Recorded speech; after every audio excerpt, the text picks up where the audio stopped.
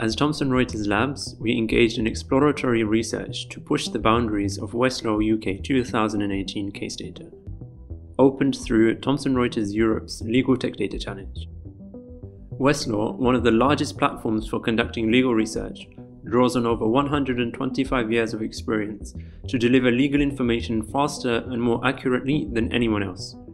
Litigation issues can be and often are highly complex, and they evolve frequently. Recognizing this, the case law data in Westlaw is continuously maintained and updated with a rigorous editorial process which ensures that every case is properly indexed and checked for accuracy. This is the Westlaw homepage, a search portal where legal practitioners can quickly find cases or other primary and secondary sources that meet their various research needs. Suppose that we are interested in researching a specific piece of litigation, one that is complex and high value. A good example is provided by the Tatneft litigation, PJSC Tatneft vs. Bogolyubov and others, a complex dispute in which a Russian oil company sued multiple Ukrainian businessmen in relation to the alleged misappropriation of funds due to it. There is a range of raw Westlaw data that can be unpacked, analyzed, and organized in a more visually accessible way, using the same rigorous editorial process as Westlaw. This litigation produced multiple High Court decisions over the course of 2018, which we can analyze as follows. We can type in the case name or another identifier and click on the relevant match. The Westlaw case digest that gets displayed is organized for swift identification of key information. Some litigation is obviously lengthier and more complicated than others. Therefore, it might not be entirely straightforward to analyze the story of the litigation and all of its associated data at the same time. Westlaw also has a feature which enables cases to take another visual form, a flowchart, guiding the legal researcher through each stage of a case, broadly in the order that it takes place. This view already provides a window into the power of data visualization, which can distill and present an immense amount of information in an accessible way. Can we go even further? Suppose you are conducting legal research and looking for the information ecosystem of a particular case. Achieving a successful understanding of a litigious scenario requires a great deal more than knowledge of the process. It usually depends on a careful review of complex interrelated information that needs to be internalized in order to fully grasp the holistic picture. This complexity can be simplified by using what is known as a network graph. A network graph is a collection of nodes and edges. In this context, nodes represent entities, such as parties or solicitors, and edges represent connections and relationships between different nodes, such as a case citing another case, or a solicitor representing a claimant. We can cast data from Westlaw into this abstract representation to uncover patterns and insights into our data that were previously locked behind hours of painstaking research. Starting with our landmark case, PJSC Tatneft vs. Bogolyubov, as a node, we can start building out its connections. Here are some insights we can immediately produce and visualize from a network graph representation. What are all the cases that are intimately tied to our landmark case? And who are the parties involved in each of these cases? Who were the judges presiding over these cases, and in which court were these cases heard? Who were the law firms and barristers involved in these cases?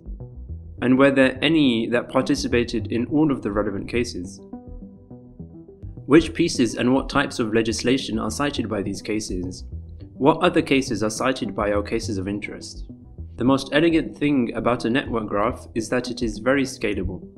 We can scale out the graph to include all of the data present in a Westlaw case as additional nodes and attributes.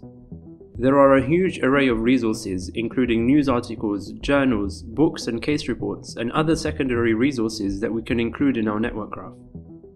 These resources have always been available, but it's not until we generate a view where such disparate pieces of information are contextualized and presented holistically that we can uncover higher level insights. Can we see beyond our immediate neighbors, our local network? Sometimes our legal researcher might want to check what other cases the solicitors of a case were involved in, or what other cases the judge heard. Who is a friend of my friend, a neighbor of my neighbor? In graphs, this question is an invitation to traverse and explore. The closest neighbors of a node are those reachable by a single connection. But we can also consider nodes which are the connections of our connections 2, 3, or more steps away from our original landmark case and its neighborhood. The further we zoom out from our main case, the more connections come into view. And depending on the purposes of our legal research, we can zoom out as far as we'd like and explore not just specific connections, but also examine as many remote, high-level connections as we would like. If we continue searching, eventually we are going to reach the limits of our ecosystem, the 2,000 plus High Court cases from 2018 and their attributes. Now suppose you are a senior partner, looking at the entire corpus of Westlaw UK cases, not knowing where to start. How might the network graph view help them focus on what to pay attention to? Follow the money, we often hear. So how do they go about examining the value of claims in our ecosystem? One of the powers of network graph views is the fact that they can be enriched with additional datasets. Let's consider the Thomson Reuters LegalTech dataset, which includes information on the value of the original claim. Can we help our senior partner to see cases with the highest value claimed? Let's merge the two datasets and make the size of the nose proportionate to the monetary value of the claim. Which cases in 2018 were of the highest value? Let's take a look at the top 10. And which one of these 10 cases has the highest value? Filtering on monetary value shines a light on our landmark case. It is one of the highest value claims considered by the courts in 2018, in excess of £200 million, a fascinating development from a data exploration perspective. So what other questions can we answer instantly if we ask the graph? Which judges had the most positive outcomes, such as the judge granting the claim or allowing the appeal? We could just as easily check which judges dismissed the most appeals. Which commercial firms had most judgments handed down in 2018? We can also see that the government legal department had the most judgments handed down in 2018. Can we verify which law firm litigated the most intellectual property cases that reached judgment in our 2018 dataset? What were the most cited cases of 2018? What were the most frequent parties involved in cases that reached judgment in our 2018 dataset? Is this surprising to you? While the medium or representation of legal information plays an important part in understanding a case, the need of referring back to the primary sources can never be called into question. Anyone conducting legal research will still have to drill down to the judgment itself, namely judgments and case citations. But through representing the data in this connected medium, we introduce an entirely new way of considering the data behind the judgment, opening a new paradigm into legal research. How would you use this data? What possibilities can you imagine? See possibility and think big.